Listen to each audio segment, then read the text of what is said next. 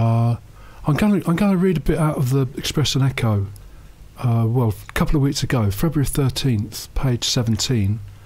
End of an era as city newsagent is to retire. This is about Langmaids on 4th Street, which is closing down on March 14th. But also in this Express and Echo, near the front of it, website expanding with launch of Exeter Live. So Exeter's got a dedicated website similar to Devon Live or Cornwall Live or Plymouth Live. And then this week, I think yesterday, Reach, which used to be Mirror Group or Trinity Group or something, it announced that it's definitely going very digital, very online.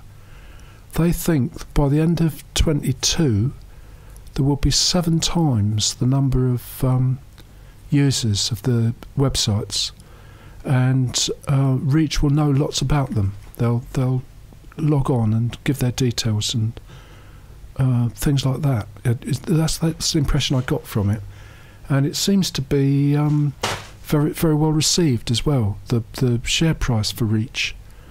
You don't normally get the share price information on Phonic FM, certainly not on the We Not Know show, but it just strikes me that Reach may have succeeded, at least in putting over the idea that over the next 3 years they're going to be a very much bigger website presence in the UK, based on local. A lot of it will be based on local reporting. So this is pretty amazing. But I think maybe newspapers might not be in the same way that they are at the moment. I can see weekly publications, but they might end up more like magazines, seems to me, because when you look around the city, the places where there used to be newsagents, there's more of those than actual newsagents, I'd say, at the moment.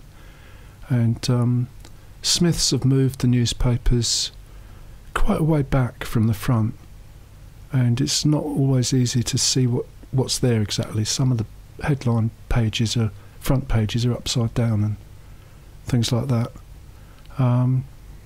But the other thing that's going on is 5G. It's a bit less than it might be because Barcelona's sort of closed down. Well, it's not completely closed down, but I noticed Sony are just putting clips onto YouTube. They're not trying to add to all the travel dangers that exist at the moment. But they seem to have a very good camera disguised as a phone, or a phone disguised as a camera, or whatever you want to call it. Whereas previously, John's not here at the moment, but I will go back to this when he is here. I thought this year was supposed to be about Apple announcements in September, when they may or may not have do a 5G phone. But it seems several people are going to do 5G phones anyway, much earlier.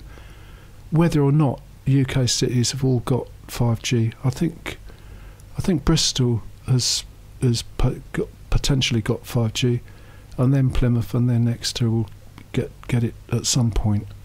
But the thing about this is that when you look at the amounts of data they can shift, I think it will make a significant difference to how news exists in a city or a travel to work area. I know Exeter's a peculiar sort of city in that it's effectively spread out very, very widely. But I think movies or video probably will stream as effectively as music does at the moment. So I think there will be quite a lot of changes, and how FM radio fits in, not sure. Anyway, I'll carry on about this.